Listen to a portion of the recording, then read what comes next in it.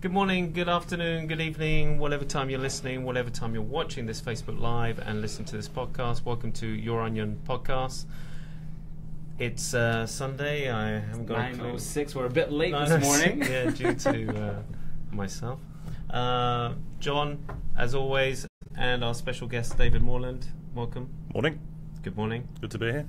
Thank you for coming. You've always you've come on several times, haven't you? I think a third time, yeah. I think, third time. It's been over the last 4 years, I think, approximately. Yeah, in various disguises. Yeah, various disguises. So, David is here to talk about everything sport. He is the operations manager for Doha Golf Club. You see, I filled the form out online. You obviously didn't read it. Did you actually send it back? Yeah. Oh, actually. Okay. So, yeah, sports director, but whatever. Sports director, okay. Yeah. All right. Or whatever. Sports director. Sounds really important to me. As you say, I've had various roles in various jobs, so yeah. The current one is sports director. Yeah, but it's generally around sport, isn't it? Yeah. Yeah, okay. Yeah, you've been involved with sports for quite some time now, I think, in Qatar. Yeah, I've been here for, coming up this July will be 17 years. Wow. So, it's So you're like the godfather institutionalised. Absolutely. Yeah, it's I came in 2001 as the director of, as the head teaching professional first at the golf club. So I was a coach in the UK and coached for about 6 years full time here. So 2001. 2001. Yeah. So what was here in 2001? The golf club. Yeah, me. I'm surprised it's that old, yeah. Me. Yeah. Actually, I met my wife within like 3 days, and I think she was the third woman I saw. Because it was like, well, we're not going to have much of an opportunity. Right, you'll do. Don't let her see that, though. Yeah, of course not. Probably watching now. No, so 2001, well, where we're sitting now, looking out the window, West Bay, I guess there was the Sheraton, a couple of other buildings, and the city centre was open. And that's pretty much it between here. And the Ritz-Carlton was just finished. So between here and the Ritz, there was nothing. No West Bay, just the golf club at the end of it. So... yeah, quite incredible, the changes in the last, every year. And where were you living? I lived near the airport, so okay. I lived literally before Wakra, and it used to take me 19 minutes to get to work. Wow. There was one set of traffic lights on the way home. And now if you went from there, it'd be minimum an hour, I guess. Yeah. So, it's just, phenomenal changes over the last... But it's a long time, 17 years is... And has the golf club changed since... No, not really. Not really? Not really. I mean, we'll go on to it, I'm sure, but the dynamics of Qatar at the moment, the golf club's a good example of sort of explaining what's going on, because our membership's probably dropped. It's probably half of what it was 6-7 years ago.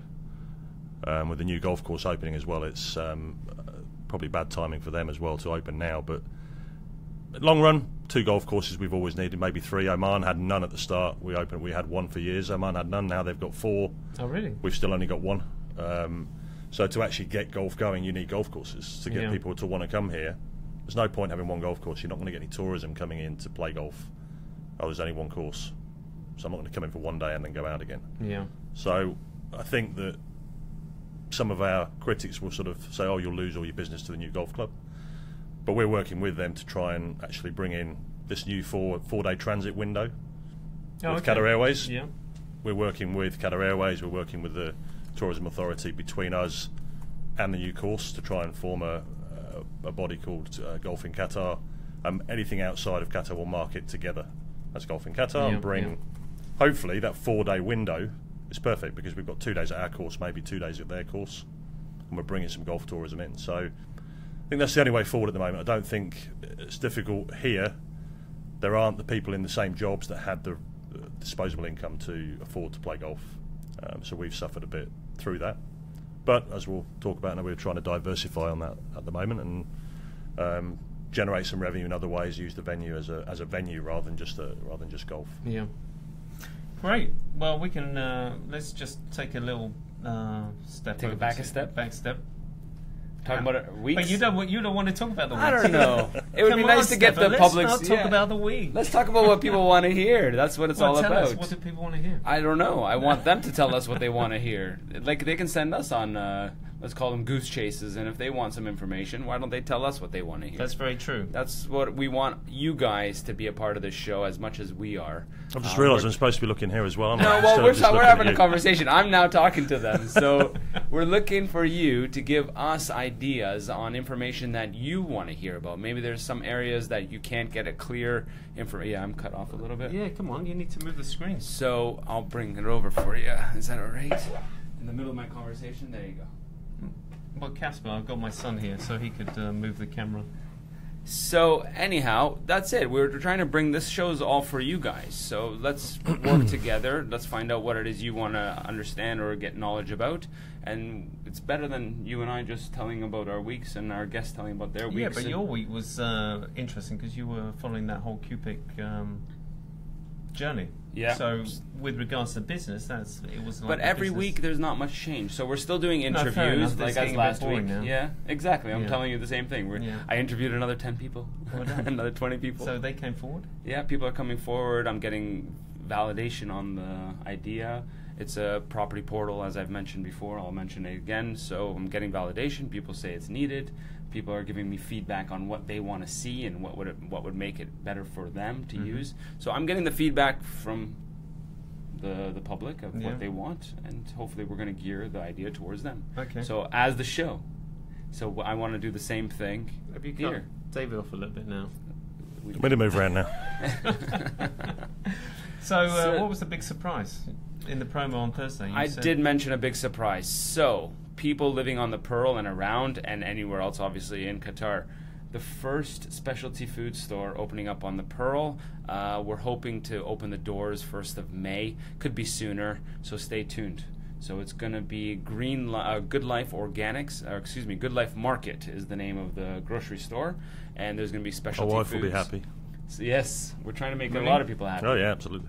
Yeah, I mean, she used to send me to Dubai. Whenever I went to Dubai, it'd be like buy a 10-gallon coconut oil, and bring it back in your suitcase, or bring back sort of all these different products that we couldn't get here. So she'll be very happy. And a lot of people as long as you get this big tubs of coconut oil, she'll be down there. Yeah. So a lot of people are also ordering online. So hopefully you can order online as well. Well, yeah, we can order online for the store. Yeah, we'll do deliveries, and also hopefully because a lot of people are ordering from specialty stores online and bringing it into Qatar. So not only are they bringing it physically, they're also ordering it.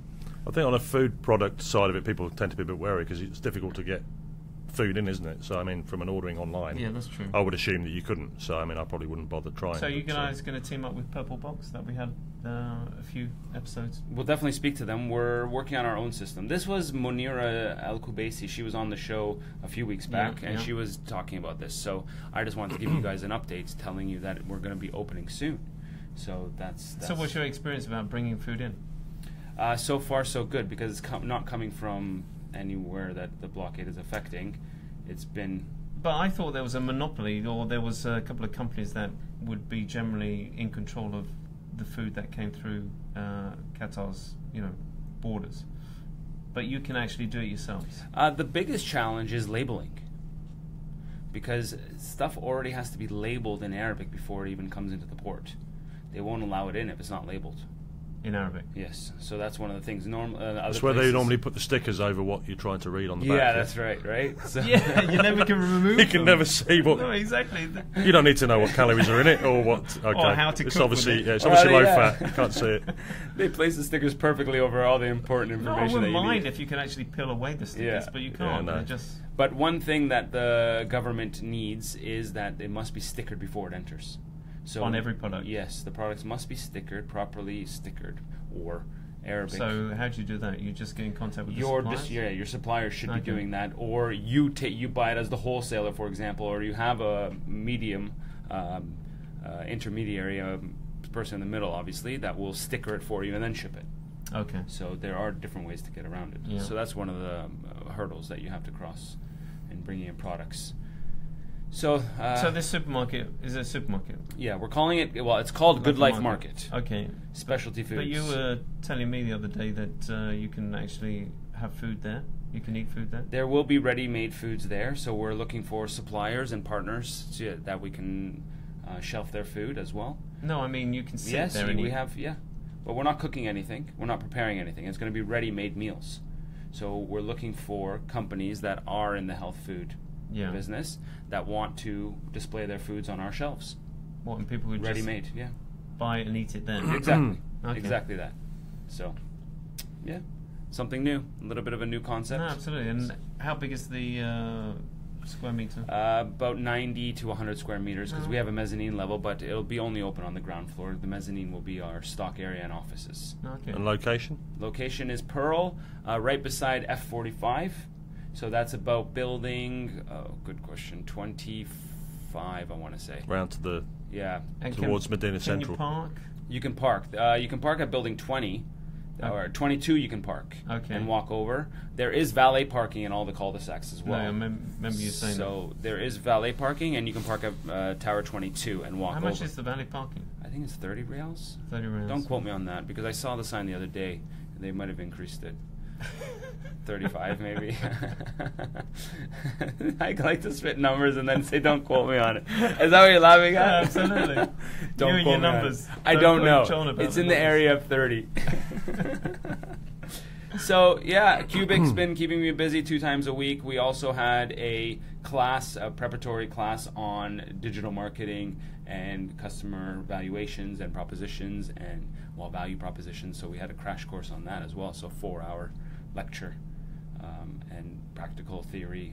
And is it all going in? Is it, Well, you take the important stuff in and you try to write notes for all the rest of it, and then you get the slides, and then you go back and study, and there's definitely stuff that I didn't think about. Okay. Lots of stuff has been brought to light that I didn't even think about. I love the customer validation. I love asking people, because my idea has changed. Like, it's changing to gear towards what the market actually wants. Wow. People, I'll say this again, ideas are cheap. Mm-hmm. You have an idea. If you don't talk to your customers, you're going to launch an idea that you think they want. That doesn't help. You have to launch an idea that they want. All right, I'm going to put it to you. Sure. What about companies that are coming from abroad that think the clientele here want their product? Well, if they're not validating it and going out into the local market, then what's the point if they haven't had validation?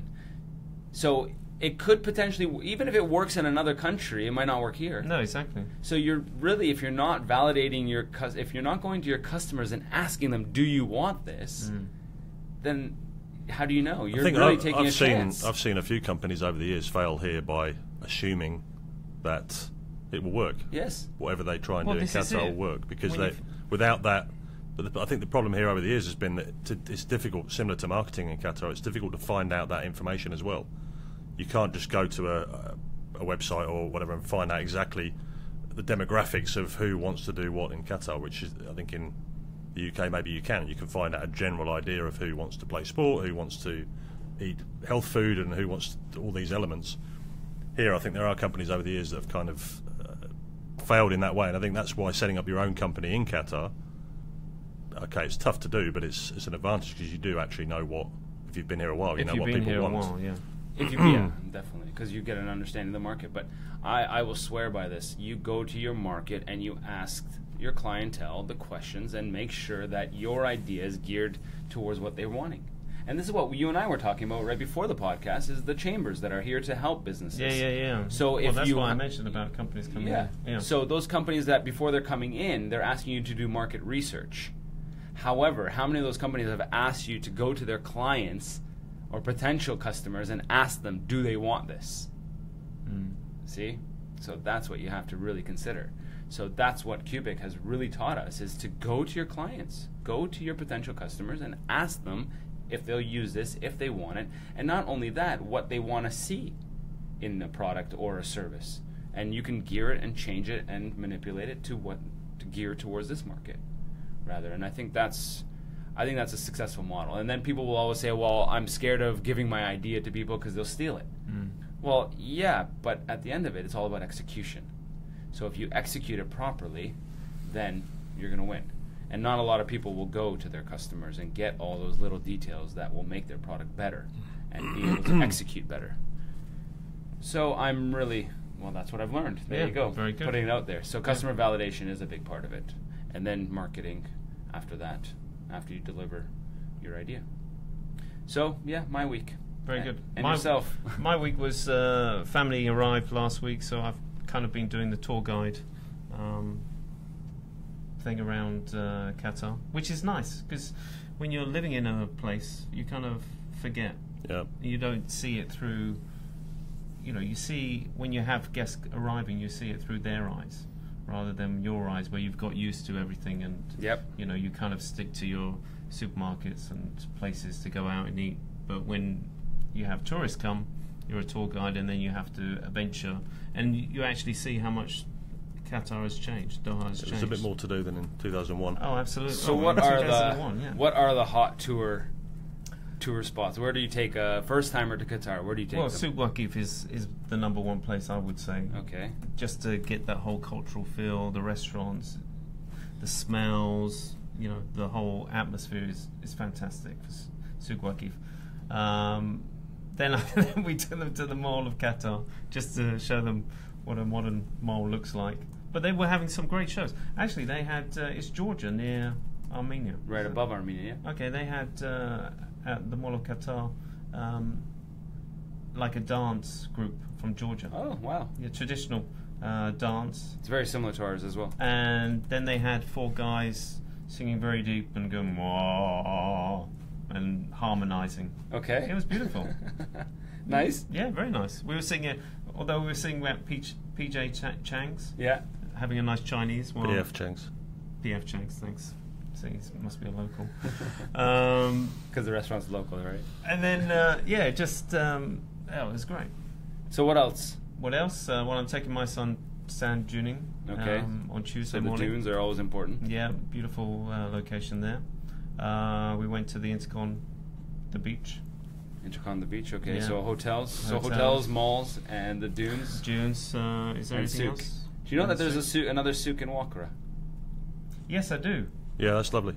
Yeah, I haven't beautiful. been there. Right on the water. I've water. taken the dogs on the beach, but I've never actually gone in.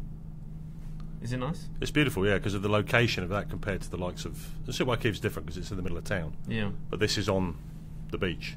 So you're walking along the beach and it is lovely. But again, all it is just food places all the way along. There's not... But you can... you are looking out on the beach? Yeah. Oh. Yeah, you sit on the water. Oh. And they have a really fish nice market, film. though. Yeah. They have a big fish market inside. Oh, well, maybe that's on my hit list then. And then for Eid, have you got that way? Zakrit? The beaches? Yeah. Yeah, we're not really beach people. Yeah. Right?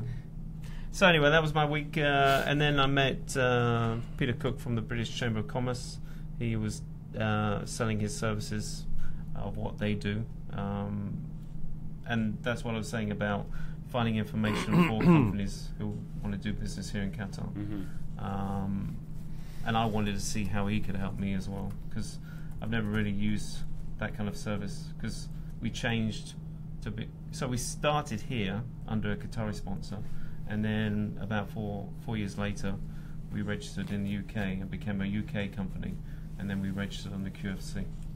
And I've never really thought of myself as a British company. So I wanted to see how the British angle could help in doing some business. What did you discover? Basically, he can. He's there to do market research. He's there to, he's very well connected and can give you some introductions. That's good.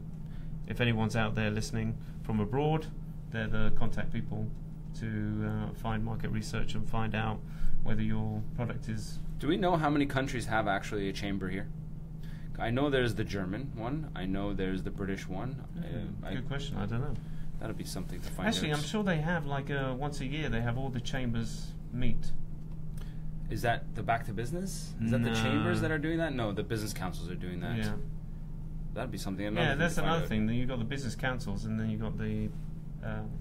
We've got the Spanish Business Council Thursday. They've got a football tournament they've organised. Oh, really? At our new venue, yeah.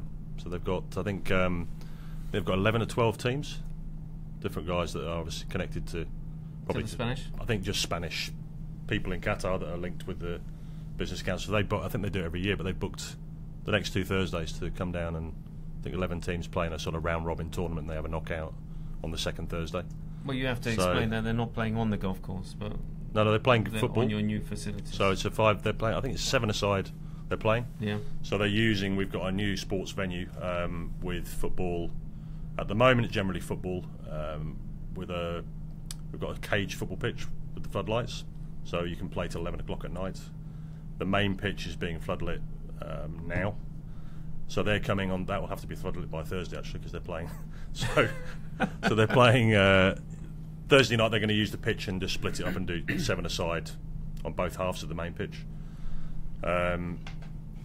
So yeah, that's the sort of thing we're trying to encourage. Is it will be open. It's open for rent anyway, just on an hourly basis to rent either the 7-a-side pitch.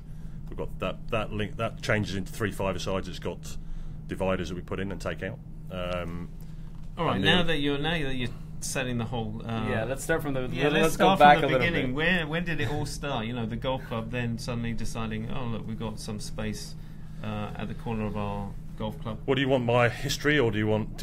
Let's start with your history. Let's go. Or do you want my week, or do you want my 17 years? Where should we start? Can you condense 17 years into about 7 minutes? I'll condense the first part. I mean, give everyone an idea of. I briefly.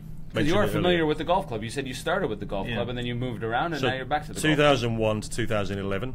Wow. I was head teaching professional and then director of golf, so more of an operational role. Okay. And that was purely golf. It was the golf club itself. We didn't have any other facilities attached to it. It was involved in running tournaments, running the membership, and having Qatar Masters and being involved with purely golf-related and coaching. When did Qatar Masters start? 1996. Oh, so was the first year. Before you. So right. 5 years before I got there. Okay.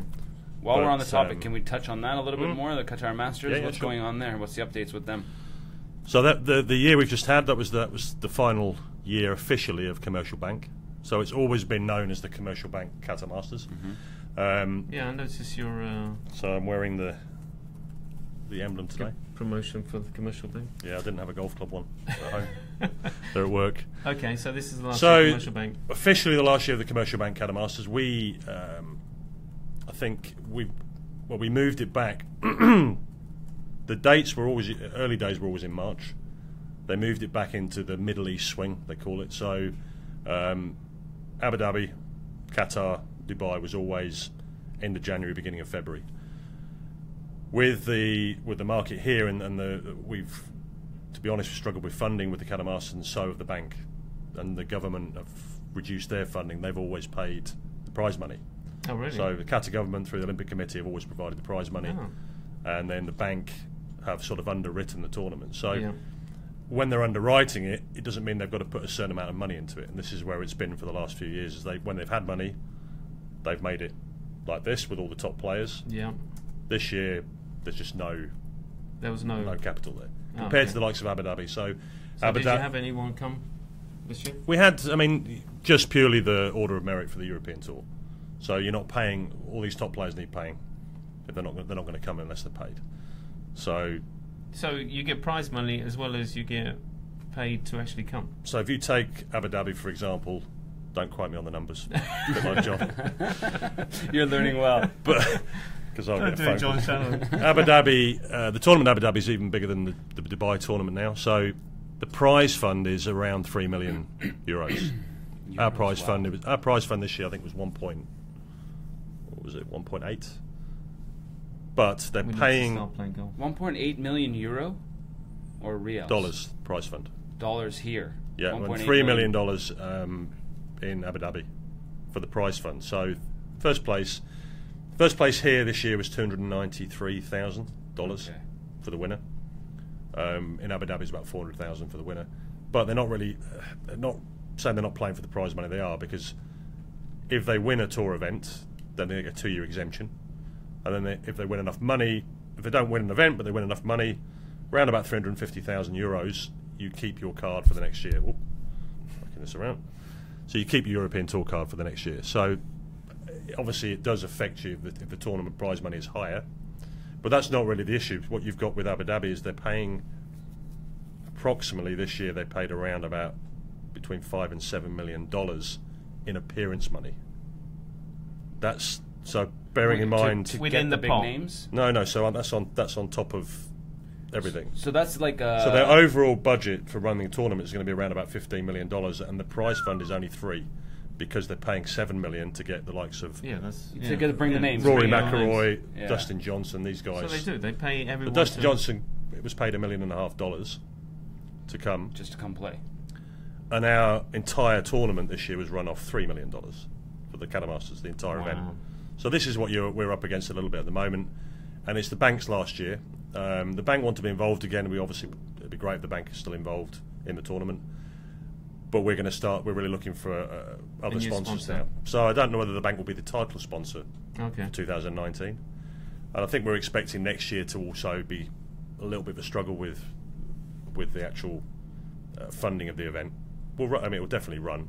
We made it a bit more low key this year, but I think it worked better. We kind of went back to the old days of using the clubhouse for the hospitality and using the smaller grass area just outside the clubhouse for the village. And So it was before great. It you would felt bring a lot more sort of Yeah. cosy and people. It seemed busier than previous years by making it just really small. Because how many people do we get? We get probably 2,500 people a day on a busy day. And it was free this year. It was free as well.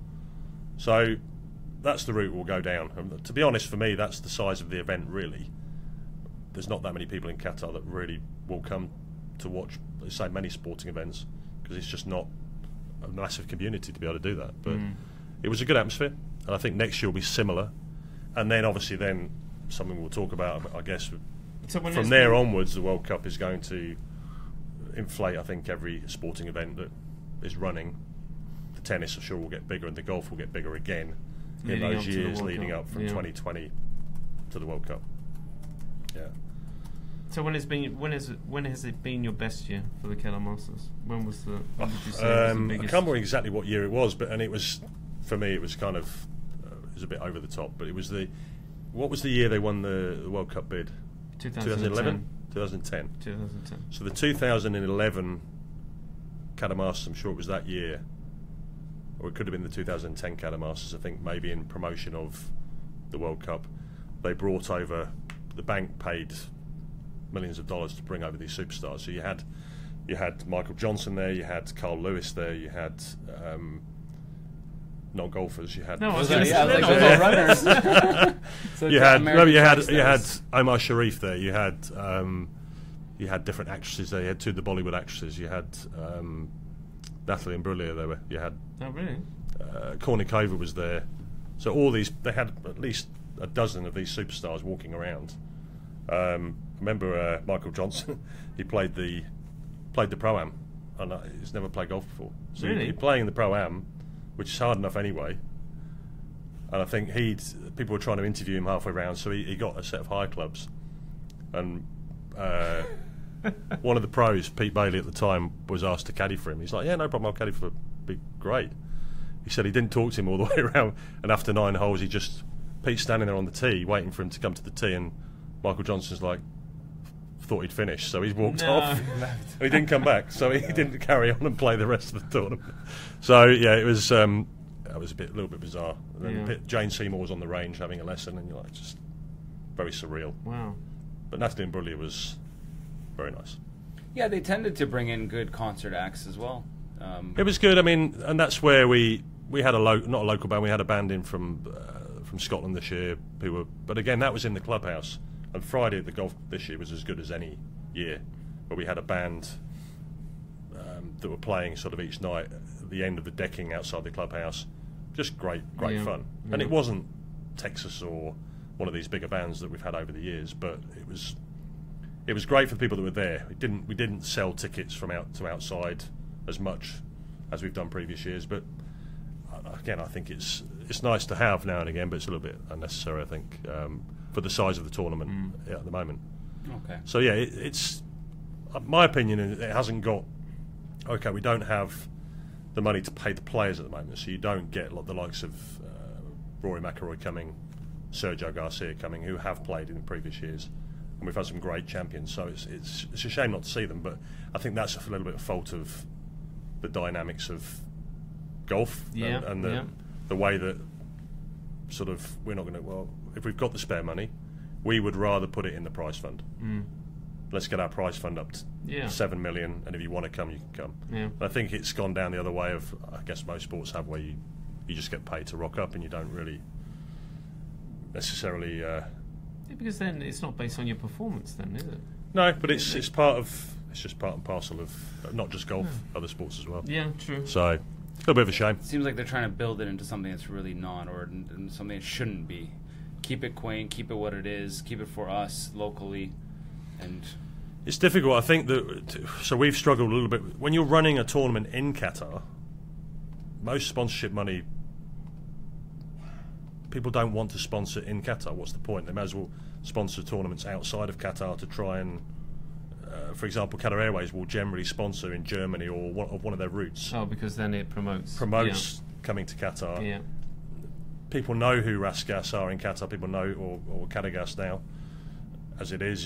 People know who Qatar Airways are within Qatar, so they don't really need to promote that's true. inside of Qatar, which is a shame, because I think they've got to get behind some of these tournaments, and not just football, but other sports, and make them bigger internally, so people are actually playing that live here and getting involved and going to watch them and sort of getting involved with these events and knowing about them, like we talked about earlier, knowing when they're on.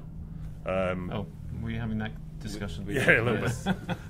And building internally again the people that are here to actually get them more involved in the sports that are running in Qatar. So, I guess it's difficult from a sponsorship perspective for the Qatar Masters, but I think for everybody, they're the budgets that have been cut in the last few years for funding for events and for sponsorship of anything really. Yeah, it'll be interesting to see what 2019 brings. Probably you guys got a understanding of how to run it. Now you can perfect that methodology in 2019. It will be. I mean, it's a case of making sure that you're not spending. The tournament doesn't necessarily make very much money, but it's cost money in the past. Yeah. So we're just ensuring that it doesn't cost the golf club, or it doesn't cost actually money to run it, which would be just crazy to do it. I mean, I think it will go to the new golf course. I think we'd be quite happy because it's been running at our course for since 1996. I mean, you're looking at sort of over 20 years. It's been running at the golf club, and that's 3 weeks where the members, or 2 weeks where the members can't play golf every year, and it's kind of they're paying their membership, and it's nice to go and watch. Are they allowed to play before as well? We close the course 2 weeks before the event. Okay. Just to make sure it's all pristine. So you're losing 3 weeks of a year. Yeah. So 2019, you think it'll be in the new place? In the new? No, they're not ready. They'll be ready. They'll be open, but they don't want to host anything like that really at the moment. So I think, but we'd be quite happy. We've already talked to them about potentially hosting that, or even running. We had a ladies' event at the golf club as well. We had a ladies' European Tour event last year. You've got the seniors tour and so on. So hosting either an additional event at the new club, or even the Qatar Masters maybe moving there to give. We need to, without going into detail too much about the sort of golf course itself and the greenskeeping side of the course. The greens that we have, the grass that we have on our greens is supposed to be replaced probably every 6-7 years or be redone. They've been down 23 years because we've never had another golf course to allow people to go and play. Yeah. So if you're in Dubai, if you're in most countries, you can set up a reciprocal with another course. Your membership go over to play there while you're doing some work on the golf course. So we've always suffered in that way. We can't do anything with it, but obviously the huge heat changes over the year. You're having to rip the greens up, put different grass down, and it takes a battering over a long period of time. So we're always against the elements with the course because we haven't been able to give it a rest at any time in the last 20 years. So I think that would be welcome. I think that you'll see that happening. I think at the golf club, Doha Golf Club, within the next 2 years, you'll see us actually redoing greens. It's great, and it's great to have the other golf course to take some pressure off us when we try and do that. So good. So that's Qatar Masters. Now, so what else is happening on that land? So we that's. were going through his history. Oh yeah, sorry. Let's go back. Yeah, so I don't know. So I wanted to hear about the Qatar Masters. So 2000. We'll fast track through that. So 2001 to 2011, I was coaching for about 7 years, and I set the golf academy up that's there now. And then I was director of golf, so operations till 2011. I left then and set up stayed in Qatar, set up a sports company called Legacy Sports, which is still running. Was myself, my business partner, who ran that. He's running that now. My decision on that was a simple one. We talked to our business partners in Dubai, and the events part of with National Sports Day. The first year we did National Sports Day was 2014. We set the company up in 2013. Actually, I had a year break. Set the company up in 2013. 2014 we did National Sports Day, 15 and 16, and probably a revenue change of about, well, let's say, based on the first year, the next year we took 50% less. Oh, really? The year after that we took another 50-60% less. So, what, due to bad marketing? Sorry. Yeah.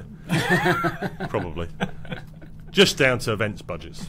So, and we kind of made not a mistake, but as you do when you set your own business up, you can get a little bit greedy at times. If something, we jumped at the chance, because when we set the company up, we set it up as a youth development for sports.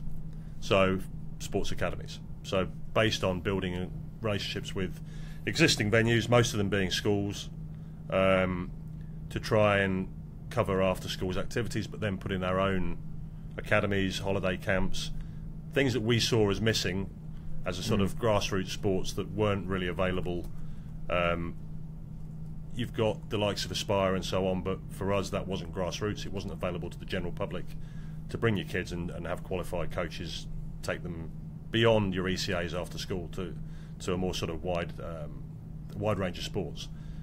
Quite a few companies doing football, but we tried to diversify a little bit. Now, we got the opportunity of just by being involved in the sports, suddenly somebody said, "Oh, can you do an event for us for Sports Day?" Oh, okay, yeah, definitely. And then we suddenly saw these money signs. Okay, well, there's a good bit of money to be made out of this. So we threw a lot into the event side of it. And probably 50% of our business then, within a couple of years, was events based. And relying on that to make up for the fact that we were struggling a little bit to build the difficulty in Qatar was, for me, and it still is, and this will move on to the golf club thing in a minute, is venues. So for you to use a school, it's very difficult because they're not really allowed to, or they weren't previously, I think it changed last November, you weren't previously with the school allowed to make money after school hours from renting facilities out. They could cover costs, but in the UK, I mean, every school, that's how they make their money. They rent the facilities out after hours and people come and play football, play volleyball, whatever. The SEC stopped that in Qatar. They couldn't, schools were struggling to do it, so we were struggling as a company to rent facilities. We're purely working with schools on a kind of barter deal where we'll help you with your after school activities if you let us use the facility. So it became very difficult in that they go, okay, we have exams this week, so you can't use the sports hall. And we're trying to run a professional outfit, and we're telling parents, well, sorry, you can't come this week. So, but there was very few other venues available where we could just go, right, there's some money to book the sports hall. We want to run football, cricket, tennis, whatever, over the next year. So we were always a little bit up against it, and that took some time to develop. And Legacy's still going. We have venues, we have swimming. Have venues increased? Or, you're saying about the schools are allowed now, but... I think the hotels has helped because the hotels are struggling a little bit. Yeah. So now they're more open to... Legacy have a swimming academy at 2 of the hotels now. Oh, really? Wow. Okay. And also a dance academy at 2 of the hotels. Yeah. So they've become more open. They've opened up. Okay. So that's helped. Yeah. And that's much better because it's for Legacy. It's a contract. You can actually do it and work out financially how you're faring, and know that you've got a 1-2 year contract, as you would hope to run a proper business. So that's been built up now. And probably had the company stuck with that idea throughout, then we wouldn't have suffered so much when the events dropped off. So the main issue, going back to why I moved on, is that purely from a financial stand, we probably lost 50% of our business was events. Those budgets have disappeared for family days for companies. National Sports Day has dropped off a lot on People are still doing things, but they're not paying through the nose to do the sports events. So we struggled on that side of it, and that our cash flow just went through the floor. So the easiest idea for me was that we had a partner who could run the business anyway. For me to step aside and take out my financial element of that business was the first idea, and it came in conjunction with Gary McGlinchey, who's the general manager back at the golf club now, of him coming back, and I worked with him in the early years, and he came back as general manager a couple of years ago. He's a good friend of mine, we work well together, and the opportunity of going back in a slightly different role to run this, to build this sports venue at the golf club rather than just go back into a golf operational role was a great opportunity as well. So it fit together, me leaving Legacy and coming back. And I suppose it helped that you had done Legacy before. I knew, we were talking about this, the market, knowing your market, knowing what people want. Yeah. Okay, I haven't physically gone out to my customers now from the situation I'm in and asked them what they want, but through running Legacy and through that experience over the last sort of 17 years, not just with Legacy, but the reason we set Legacy up was because we saw a gap in the market of people not being able to, well, for example, if you've got 3 kids and you want them to do sports, and one wants to do swimming, one wants to do tennis, and one wants to do football, you're in the car. You're here, there and everywhere, absolutely. From the minute you leave school, you get home at 6 o'clock, and you've been over the whole of Doha, probably 3 days a week. So our aim was to try and start with Legacy to try and make that easier for parents, try and get 2 or 3 sports going in one venue. With the golf club now, my going into having the facility at the golf club to actually implement that, having the land to do it, which we never had with Legacy, and it will be our own land and our own venue, and being able to put in multiple sports where parents can literally, if you live in the West Bay Pearl area, you'll be able to come to the golf club, it's local to you, and literally do everything. So the kids will be able to do golf, swimming, cricket, football, rugby, mountain biking. Swimming? We're going to put a pool in next year. Oh, really? Wow. Outdoor or indoor? It'll be covered, but Okay. we're toying between. I mean, that will be probably a year, 18 months before we have a proper clubhouse. We've got a temporary unit going in. We've got a small temporary unit now. The aim is to increase the size of that as we go forward. We'll have a membership of the sports zone, as it's called. So we're doing the branding at the moment. We've got a few companies are putting in proposals to do branding. So we're creating a brand identity. It will be Sports Zone at Doha Golf Club, and then we'll have football academy at Sports Zone, cricket academy at Sports Zone. So we're looking at the branding ideas of how we do it. So it's not, Doha Golf Club is still the home of it, and it's still got to be represented as Doha Golf Club, where people know where it is, but it'll have its own identity and its own. Right, it's got its own entrance, so you come through the sale. Well, I was going to say, does it have its own entrance? Because golf people won't like, everyone turning up. No, I know. Yeah. So it will be a different target market. Okay. It is on the side of the golf. It is linked to the golf course, and it's by the 16th hole of the golf course. But the access is through LaSalle. You come through past the Shafala Centre, and in behind, and there's the access there. They're actually building 6 of the World Cup football pitches. Training pitches at the moment behind the golf club. Oh, wow. And our venue is right next to that. So by 2022 you'll actually have 6 World Cup pitches, and then our venue next door with 4 pitches and this whole sports venue. So that whole area is going to be interesting to see how So who came up with the develops. initial idea, the initial concept? It's grown. I suggested. Were you walking one evening on the golf course and just went, See that Gary, area over there? Yeah. there's a plot of land over there. Maybe we could use that. We've had so the area where it's been built, or where it's being developed, was a turf nursery for the golf course. So we had 3 grass areas of 10,000 square metres each, and that was being used. And actually, they had different types of turf. So they've been using that for the last 10, 15 years to service the football pitches around Doha. Oh, really? Yeah. Ah. So we've always sold turf from those areas. The likes of Aspire and the new pitches, they now have their own turf nursery, so they don't really need we got one. our turf. We've got one behind our house, actually. Yeah. So we don't. They have venues up north where they've put in full turf nurseries and so on. So they're not based on coming the to you World Cup. anymore. So we can still sell a certain amount of turf, Okay. but we've decided, okay, let's go away from selling it and let's build our own venue in that space. So I was playing golf with Gary, the GM, and we drove past there, and I said, we need to put a football pitch there. And that was the start of it, and then it's kind of gone, right, okay. And Gary's pretty good like that. He'll go, right, we're going to do this, this, this, and this. Let's do it now. And then it's a case of, okay, well, maybe we need to think about what we're doing. But it's very much, that's his approach to things. Yeah. And so that's why it's escalated quite quickly. But the reason it has as well is that we've got the expertise on site to build these things without it being a massive overhead. So we've got the expertise of our green staff. We've got the manpower to go out there, prepare the grounds, put down the turf or sow the sprigs and build the areas. So that's why we're able this summer to cover. We've got one 11-a-side pitch. Over the summer, that's been extended, turned sideways. We've got two 11-a-side. We've got a 7-a-side cage pitch we've got in, which has 3 barriers in that make it a 5-a-side. We've got another grass pitch. We're going to make that into 2 full-size pitches as well. We were just going to do one. Now we've seen the demand, but we can make that decision overnight, and it doesn't cost a huge amount of money, a huge investment, because we have the expertise and the manpower. So that's why it's developed quite quickly, and the cricket pitch will also be done over the summer. We'll have a softball, baseball diamond put in there as well. We have a mountain bike track. We've got a company that we team up with. They do the school groups down there, 3 or 4 days camping.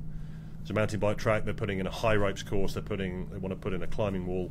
So it's escalating all over the place. So we'll see. I think November it will be good. It'll be developed nicely in November, and then we're looking at opening a membership from January. Not a huge expense, but just a controlling aspect to it where you can come and do different sports. And I was going to say, how can people book? Where do they go? Who do they? So yes, as I say, it's a work in progress. At the moment, you can book pitches by just phoning the golf club and booking a pitch through the golf club. Okay. Yeah. We are within a month to 6 weeks. We'll have a new platform online. Okay. Booking system, payment gateway. Yeah. So making it very, very simple for not just pitch hire, but also the football academy. We've got a football academy we start in January, so that's going well. It's starting to build up. You'll be able to book for the football academy. You'll be able to book for the golf academy, which is ongoing, and any new facilities we open up. You'll be able to go online, see what's going on, book, pay, and turn up with your receipt. So that once that element's in place, we're kind of in a soft opening period at the moment, but you can book. We've got a few groups coming down to play football, as I said, the Spanish Business Council. So between now and the summer, you can book the cage pitch, we can book the football pitch till 11 o'clock at night. But from October is really when you'll have sort of soft opening for membership and be able to come down. And the nice thing with the membership is that, I mean, the process of developing how we structure it at the moment, but if you're a member of that facility, you will then get all the discounts at the golf club. Oh, okay. So you'll have discounts at the golf club, in the bar and restaurant, on the driving range if you want golf lessons. So it will appeal to the whole venue. And will there be a specific venue for functions as well down there, like a clubhouse or? Yeah, I mean most of our at the moment it's very much an outdoor space. So we have a small unit we've put down there that with a case by case F&B element to it. So if you've booked an event and you want F&B, we'll set it up, but it's not open on a daily basis. Okay. We need to then look at how do we put one of these inflatable domes down there where you have a pitch enclosed, one of the 4. I don't know whether you've seen those, but you can put a dome over the entire pitch. Do we build a bigger temporary unit that becomes a clubhouse where you can still do some indoor sport? So, to be honest, that will probably all come down to the revenue that the current setup generates. So basically, the revenue we're not in a just position going to be coming in. Yeah, we don't want. We're not in a position where we want to be going, right, okay, let's throw loads of money at this and build it, because you're under pressure straight away in this market at the moment. Yeah. But we're pretty confident. We're confident that this will work. It's the right time to do it, and then the football element of it is obviously probably 50% of it because of the World Cup and the way things are going. But for me, as a parent myself, to be able to take my kids to one venue and be able to do golf, cricket, football, tennis, maybe not tennis, swimming, mountain biking, beach volleyball we're putting in as well. Really? Yep, going to put a few courts in. And to be able to leave them and go and sit and have some lunch and just look at the golf course, the greenery and the area, then I think we're on to a winner there. So I think that's definitely what I would like to do as a parent, and not have to go on a Friday and Saturday. I can come to there and the kids can do everything in one venue. So I think we'll be the first venue to really offer that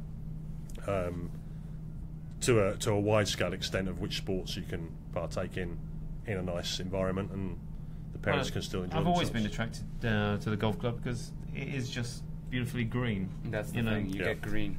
You get green. You can sit outside, have your lunch in green atmosphere. Well, that's what I was saying to my son when he came over here. I said, now you can understand why when I went back to the UK we would go for long walks in the forest and by the sea just to get that colour, because everything does become a bit beige. No, and absolutely. The golf club was a break. I mean, the golf club itself, going back to the golf rather than the sports zone area, the golf club itself, we've extended our decking from the back of the clubhouse, so we've got nice areas where people can sit and have lunch and look over the golf course. Again, it's that draw. We have the Saturday brunch now out on the grass, so that you've got a kids zone area where we've got inflatables up. And so they have opened up. Like, the golf course was quite strict when I first arrived in 2006. Like, dress code, I remember walking with shorts and a polo shirt, and I wasn't allowed in. I don't know if it was my shorts or my polo shirt. But probably shorts, yeah, maybe. But now it is more. Yeah, and something we're working more hard. European. Yeah, something we're working hard on now is that for a long time now it's been open to the public. So it is open to the public. Every element of the golf club's open to the public. You can come and hit some golf balls on the range, borrow a club and have a practice. Everybody can pay for and have a lesson. Everybody can use the bar in the restaurant. You can play the championship course. That's good. It's open to the public, and I think what's happened is that, or definitely before, when we were that busy, when we had a full membership of 600 odd members, you didn't need to market the golf course. It was, if you were a golfer and you came to Qatar, you kind of went to the golf club. And the people in the restaurant and the bar were golfers. Now, it's probably 50-50. The people in the restaurant and the bar are people from the public who are coming to use it as a venue because it's a nice venue to have lunch. Yeah. Now, the rebranding, I said that we're talking about creating this new brand with a sports zone. We're really putting together an overall marketing strategy for the golf club, because we know that a lot of people still don't realise that they can come to the golf club. No. So we know we need to now market ourselves rather than before we didn't. It's kind of an element that they didn't really need to. Yeah. But I think it's long past that point of where they didn't need to. I think they've let it. It's kind of probably 2 or 3 years where we should have been marketing the golf club maybe and bringing people in, or at least letting people know that this is what we've got. Yeah. Now we've got so much more to offer with these other sports and the sports zone and the Saturday brunch outside on the grass and the decking area where you can have events, and also it's probably the only venue in Qatar where we could do an event for 5,000, 10,000 people, because we've got the outdoor space to be able to do it. So this is an element that even over the hotels, we've had event companies interested because they want to do concerts. We could do in the sports zone venue. We could have these, which is something I'm looking at as well, is a Saturday market once a month where you've got in the field and you've got. Oh, nice. When you can go to these big sort of, not necessarily a car boot sale, but I was going to say, can we do a car boot sale? Yeah, well, no, it's a similar, but we're toying with putting in even down there a semi-permanent stage with sort of small huts around it, vendor huts if you like, where it's already a built-in stage. So if somebody wants to do a concert, you can kind of come and hire the whole area, and you can have vendors doing different food stalls, and you've got your stage at the end, and your band, whoever you're bringing in, can just set up, because it's the perfect venue for a festival sort of setup. Yeah. So there's the event side of it as well, which I think will come back, I think, in the next couple of years, because that side of it's gone a little bit with. It's gone a bit dry. It's gone a bit dry, but I think that you've kind of got to be creative now as to what you put in and make it good value. Yeah, I think if you bring in the right acts, people will go. Oh, absolutely. They need some little bit of fun, let's say. So we've got that flexibility really to do and I think we're hoping as well that will appeal on a 2022 sort of path as well, because they will need to test fan zones and areas where people will be drinking alcohol. They'll be able to test the security, and the golf club's a perfect venue for that, because we can host a 5,000 people fan zone on the 9th fairway of the academy course, and have big tents, have the alcohol, see how it works, see how the security works. So we're not going to rely on that, but I would say that we're in a good position where it's a great venue for anything, for any scale of. And are you doing anything for the World Cup this year? We're talking about the decking at the back of the golf club. We're talking to a company at the moment about putting a temporary cover over that, so we can put ACs in. Obviously, the Russia World Cup's middle of July, 50 degrees. Yeah. So we'll need an AC area. If we don't do that, we would need to put in a full marquee, probably down in the sports zone area, which would be a second option. So I think we'll do something. Yeah. We haven't decided exactly yet. Gary, the GM's actually away at the moment, so when he's back, we should get. I'm getting a quote in to put this tent over the decking area. Mm-hmm. So we'll see whether it's if it's feasible to do it, and we think it's worthwhile. Then we'll definitely do something, because there are still people here in the summer. Oh, absolutely. Yeah. So, have you got any more questions for David? I think he's covered it all. I got it all written down. I'm going to put it all into he's done a great the description. You might need to I think narrow it down and edit it a bit. I do tend to go on a bit. It's such a great initiative. Like the sports zone sounds spectacular. Give us the dates again. I didn't put the dates down. I think you said it's soft open now.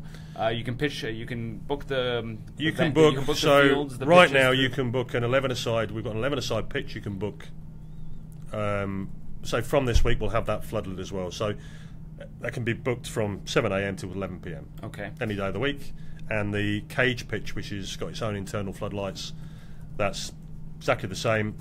We do, because of the barriers on it, although we're not very busy yet, we do, you can book it as a 7-a-side from Monday till Thursday, and then Friday, Saturday, Sunday we've got it set up as 5-a-side at the moment. But depending on a special request, we could it's only a case of us taking the barriers out. From a logistical perspective, it's easier to leave them in Friday, Saturday if you like, take them out Sunday, Monday. So. And the mountain biking course is open and ready to go, and is open to the public? No, it's used. We have a partnership with a company from the Blue Pearl.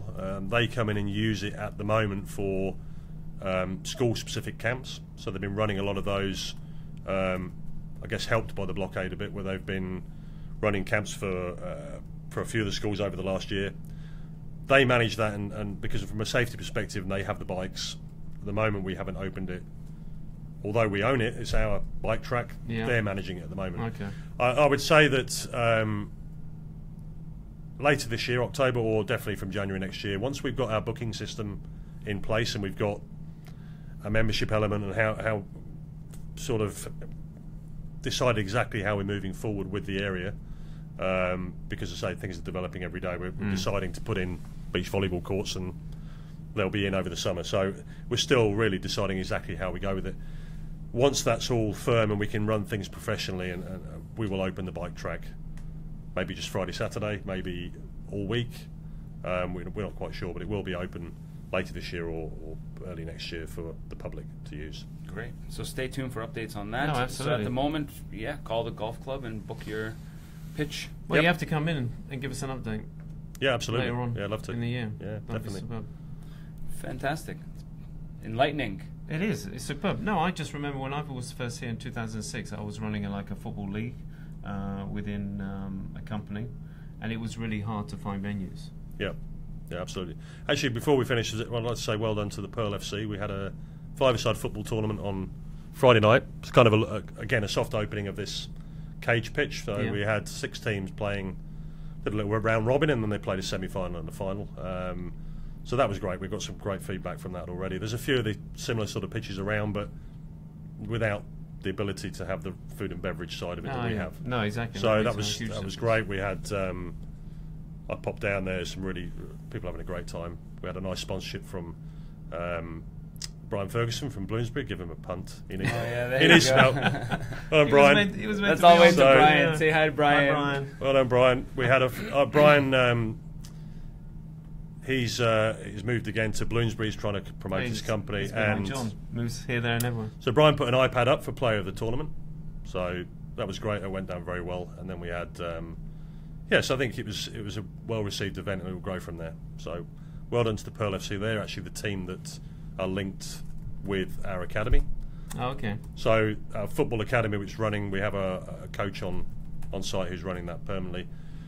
The difference with our football academy is that the Pearl FC are already in the 3rd division, and the academy is linked to that football team. So it's the only football academy really in Qatar where you've got the pathway all the way through to a team. Oh wow, okay.